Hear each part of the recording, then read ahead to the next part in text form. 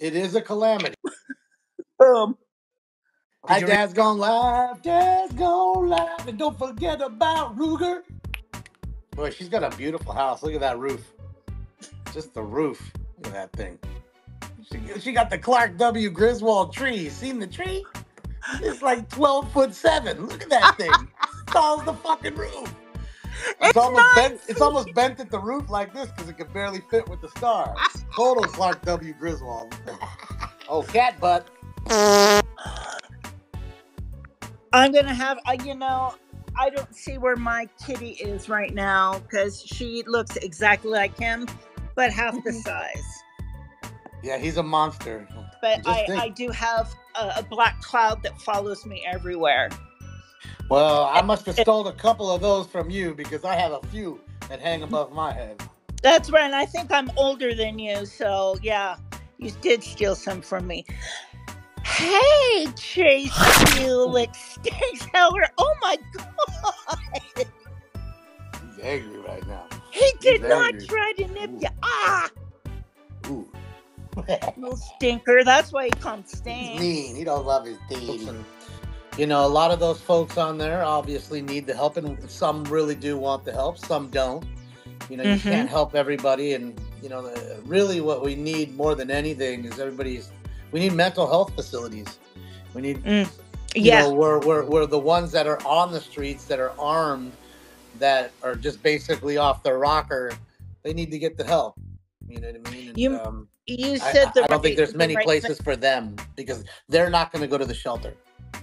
And from what I understand, shelters are dangerous. Is that true?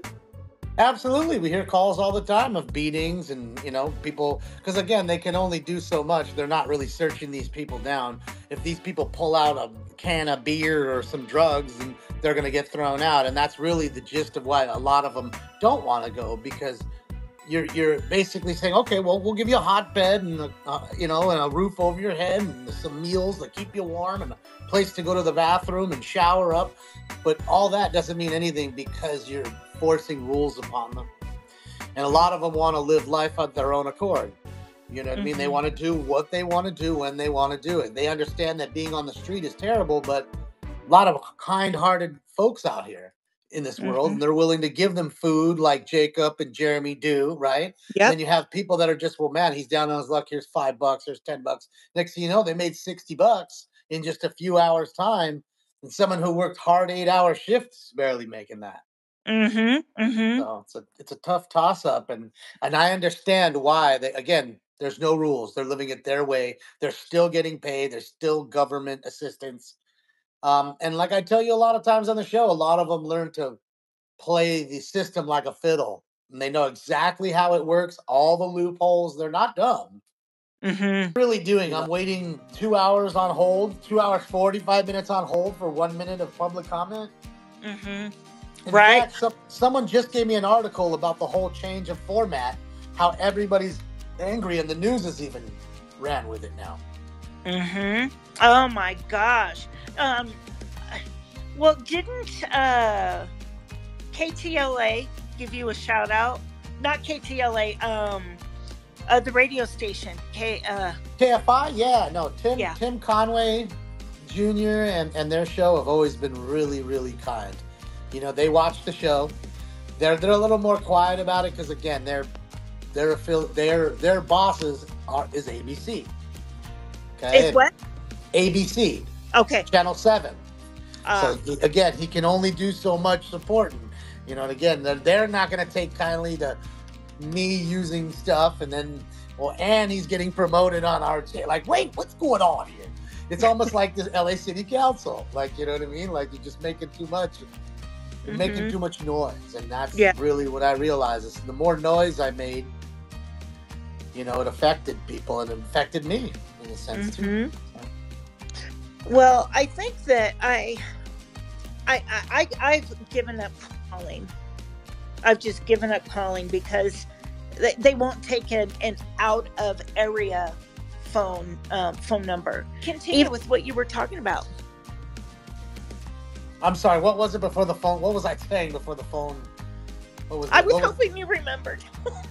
Come on. What was I saying? Um, God, what was the last thing I was saying for the damn phone went off? I 'Cause it know. stopped on your end, and I had to stop it, and that's what froze the camera. No problem. About California, you know, and people being in the Midwest too. You There know, you like I go. said, they should be worried initially about what's going on because they do look up to what California is doing. All the stupid shit that city council's passing just in the city of Los Angeles, and what the governor here is doing across the state. So things like that, people should take heed. Thankfully, a lot of states aren't run by the same folks, and they realize and say and stick up against the politicians and say, "Hey, this is unconstitutional. You just can't do that." We deal with it here all the time. The sheriff in Ventura County is pro us. He's always saying, "Hey, you know, that SB2, that's against the rights of the voters. You're infringing on their Second Amendment right, or you know, and the First Amendment rights on what they're trying to do." And yeah, man, it's always a constant battle. And I almost feel like if you're fighting for them, it's okay, but if you're fighting against them, it's not okay. They don't want to hear Mm-hmm. your Second Amendment right or your First Amendment right come out of your mouth about anything or Mm-hmm. any kind of right that you've got. So Yeah. that's just the way I look at it. Uh, are you ever gonna go out and stream out on the streets for us again? Absolutely. Absolutely. Just Yeah. been really busy. Real work has been real busy. You Mm-hmm. know, I've had a lot of stuff this week with my family, and just it's life hasn't been so fun in the last couple of months, you know, and coming Mm-hmm. towards the end of the year is always tough too for everybody. More parties, more bullshit, more Mm-hmm. shows. So Yeah. just Yeah. trying to keep it in stride, and I'll definitely be getting out there soon. I'm trying to use the gimbal more and more. Who is Damon? What is Damon like? So tell me, what were you like in high school? I'm a loner, a rebel, Dottie. Um, I don't know. I've always been a sports fanatic. I've always played a lot of sports, ice hockey, football, Mm-hmm. baseball. I mean, I played basketball with my friends, but everything else kind of somewhat competitively.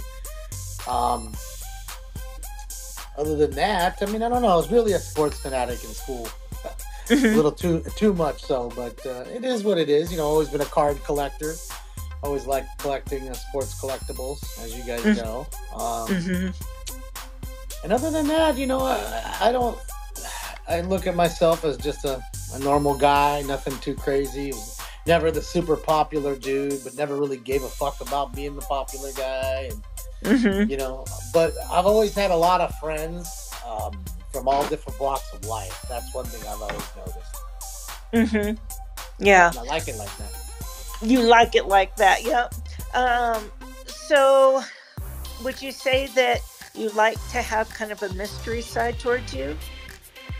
Or I don't know if it's so much mystery. I just, in this day and age of everybody sharing everything about their lives every 2 seconds on the internet, I just feel like my life is mine, and nowadays, as can you hear the cat back there? I'm sorry if you can't. No, He's going through it. Okay. I can't. Hey, If hey. you need to feed him, that's okay. We can No, he doesn't need food. That's the last thing he needs is food. wait. Okay. He's mad because the door is closed and he wants to get in the room and he's angry. So basically, like I said, I think that nowadays with the show, I won't say the show's popular, but as the show grows, Why I'll wouldn't say you it that way. popular? Let me stop you there. I'm sorry to interrupt you.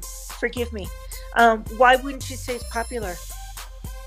Well, because lots of people don't know about it still, and the numbers aren't huge. So I don't know. I just wouldn't use that term myself. I would just say, it's I don't know. I just wouldn't use the word popular. Okay. But I would say as it gains steam or mass, Momentum. Yeah. or momentum, Mm. I've noticed the uptick in threats, and the uptick in people like ordering pizzas to your house and things like that. and I don't take too kindly to that. So, you're invading my space in that sense. It's one thing to see me out in the street and say hello or even be mean to me. There's a whole nother to come to my house and be mean to me. So nowadays, I do my best to leave my family and, my personal life pretty quiet. And on top of that, even before the show, I just wasn't that person. I'm like, that's mine, Like, you don't really need to know in that. Not you. I'm saying the world in general. World in general. The world, doesn't need to know, and I don't know. That's just really the way I look at it. It's like, you got enough lives to look at on the internet. Trust me, my life ain't awesome. Yeah. So there's nothing to, be jealous of or anything. So you're close to 100,000 people. Well, but what does that really mean? Like, what does that really mean? That's more than Dodger Stadium. That is that much. But if you think of it in that realm, dang, that's a. But if you notice, though, on anybody, not just me, anybody who's got any numbers, so take a guy who's got 1 million followers, okay? If he goes live or she goes live, you're not going to see 1 million followers in there. You won't even see 100,000. It's weird how it works that no matter what your number is, you can pretty much guess that 8 to 10% will be in your room live when you go live. Because those are the folks that actually want to watch you, not do it late, and want to see it all. And that's just the way I look at it. You can just see it. Why don't all these people that have way big numbers have 1 million views on everything, and then when they go live, there's 1 million? It's just not that way. I watched Dr. Disrespect. He's huge. We're talking about probably the biggest gaming streamer there is. There is probably nobody bigger. Maybe 2 other guys. I don't know. And even him, you go in his live, he's got 40,000, which is a lot. That's 40,000 actually in the room watching. Wow. But he's got 5 million, 10 million followers. I've never heard of him. Oh man, you need to look him up. You need Dr. Disrespect. He created this whole get up and gimmick, and he wears a whole costume with it, and it's like he gets all into character, and that's what did it. Not only is he really good at gaming, but he's good at gaming in a costume with a character that he almost never pops out of. He's in character the whole fucking time. Everything he says, and I'm telling you, he's rolling a Lamborghini around like the star that he is. Mountain Dew's paying him over $1 million a year to play video games. Okay? That's how big these guys are. That's what I'm saying. That's why I don't consider myself big. And no matter what number, I don't get fixated on the numbers. You never hear me say that. You'll hear me say, oh, wow, there's 5,000. Shout out to the 5,000 watching. Because again, I think it's dangerous.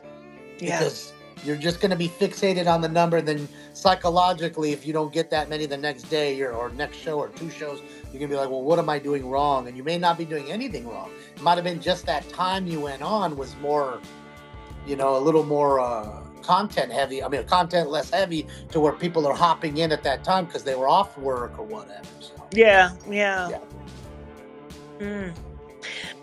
Damon, in 3 years, do you still plan on having your show? Anything can happen, but anything can happen. I don't even know if we'll be here as a species in 3 years.